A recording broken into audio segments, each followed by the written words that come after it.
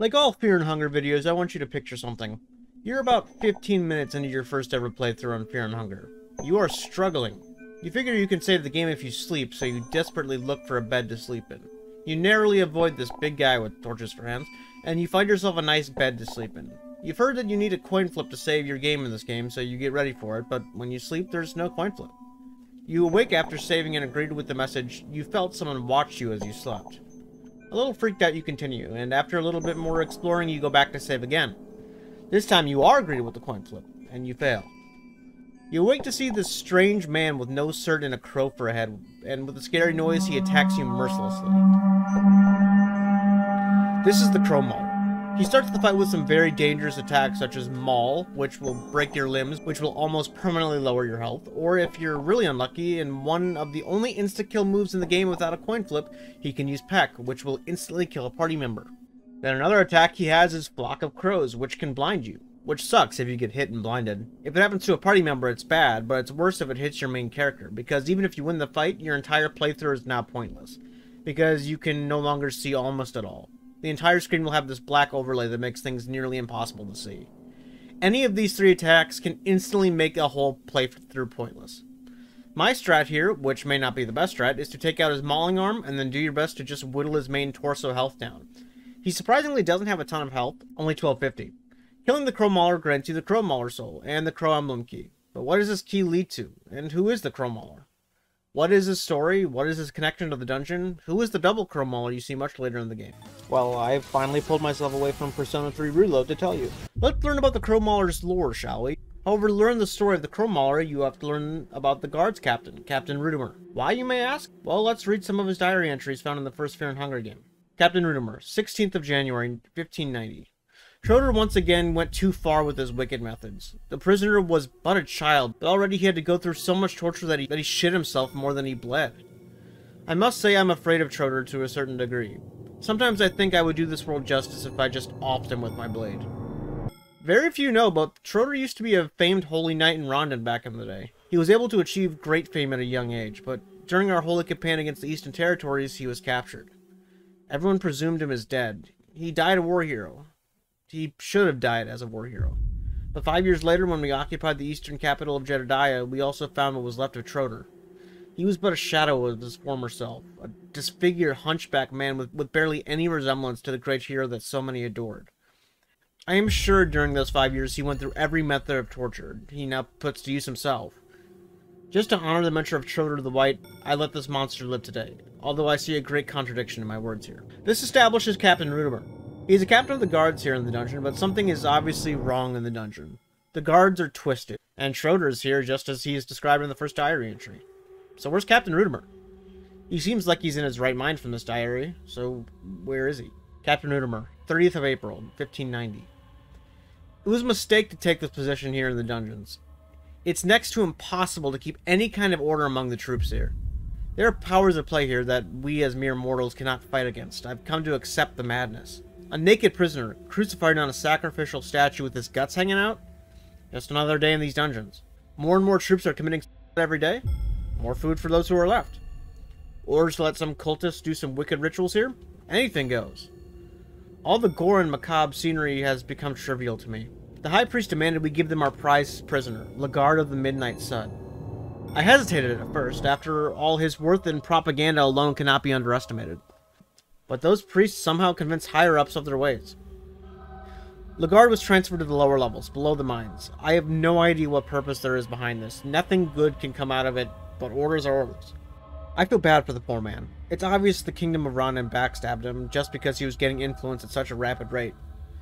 And now his story ends here, defiled in some unholy practices. This diary entry is now showing a little bit of what the dungeons are like. Something is very wrong here, and this normal-seeming knight captain knows it. People are going mad, and there's a lot of dark stuff happening here. Let's continue. I've had feverish dreams for the longest time now. In the dreams, the patterns on the walls, the caws of the crows, the swirling clouds, they haunt me even in my waking hours.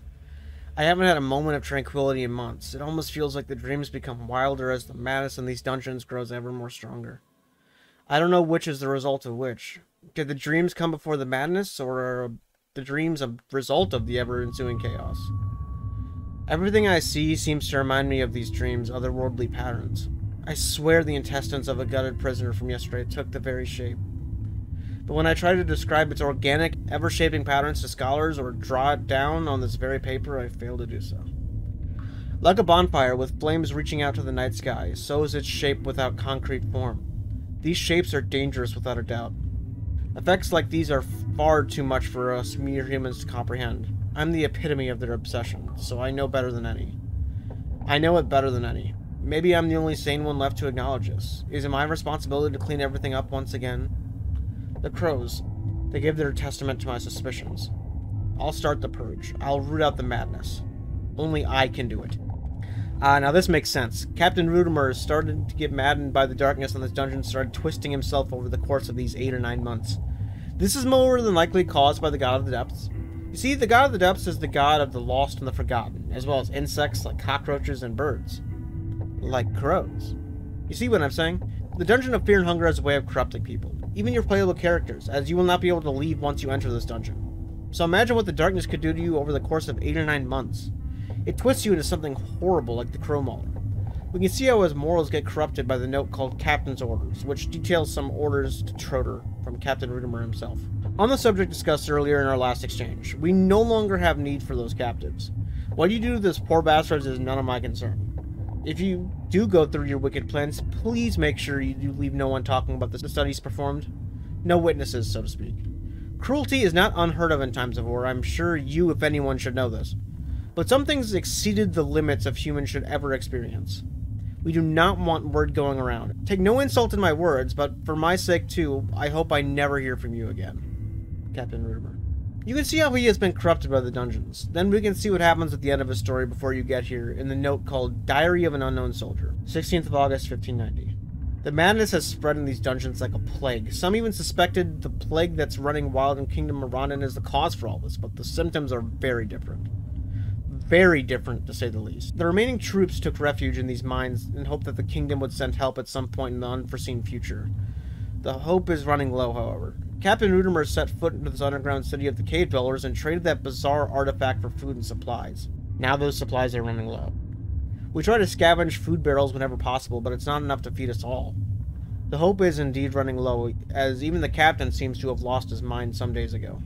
He ran into the dark dungeons on his own, wearing nothing but a sheet of cloth. We're gonna die down here, aren't we? So he lost his mind and took off all his clothes except for a loincloth and ran around in these mines, which is one place he can start chasing you.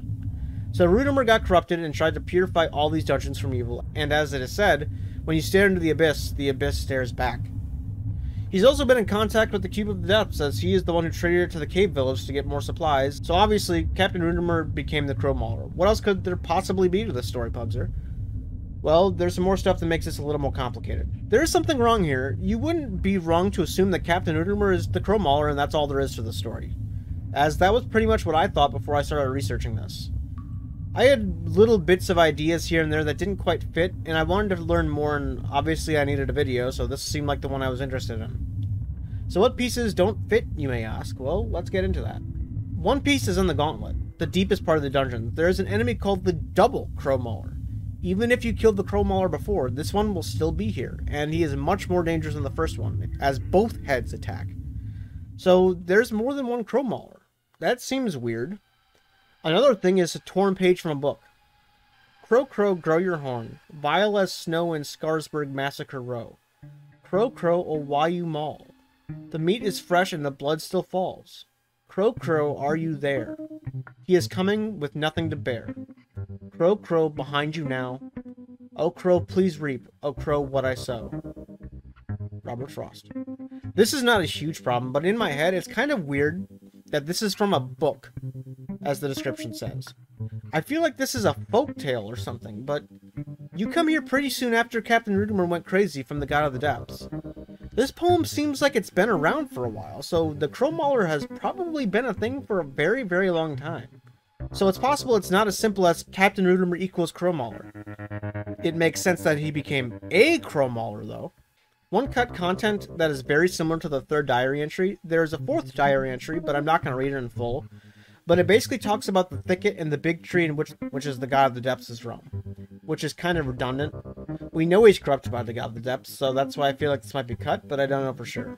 I've also heard a theory on some YouTube videos that is just not true, and that is that Captain Riddimer is moon-scorched, and that's how he became the Crow-Mauler, which just isn't true. If you don't know what moon-scorching is, it is the corruption of people through Rare's light, pretty much. It features prominently in Fear and Hunger 2. However, even if it's not moon-scorch, it could be something very similar. It's possible that the God of the Depths does a very similar corruption like moon-scorching, but in the God of the Depths kind of way. So it's possible that Rare has moon-scorching and the God of the Depths has, like, Crow-Maulerification, I guess? There's another theory that all the characters you can play here are slowly turning into Crow-Maulers in Fear and Hunger. The theory states that an ending E in Fear and Hunger is where you go mad and are turning into a Crow-Mauler. If you don't know, ending E is where you try to leave after finding Lagarde, alive or dead. And then you pretty much are corrupted by the God of the Depths and go crazy and end up back in the dungeon somehow. So I guess it's possible that's what's happening in this ending, but I can't be for sure. Just a small note here, if you're wondering what the key did that we talked about earlier, it gives you the strongest weapon in the game, Miasma. I'm not sure if this has any correlation. I don't know if the Crow-Mauler found this weapon or what, but there might be some correlation here, but we just don't know. One last thing before this video ends. In Fear and Hunger 2 Termina, if you play as Osa, you can do like a cool choose-your-own-adventure style in the intro with Osa, and only Osa. In this choose-your-own-adventure, Osa goes to the dungeon of Fear and Hunger almost 500 years later. He can encounter the Crow-Mauler again. He will be locked up for some reason, and if he chases you, he'll fall off a bridge. Is this Riddimer or another Crow-Mauler? Well, only Miro knows, and Miro's not telling. Thanks for watching. I appreciate all the support, and I love you all. See ya.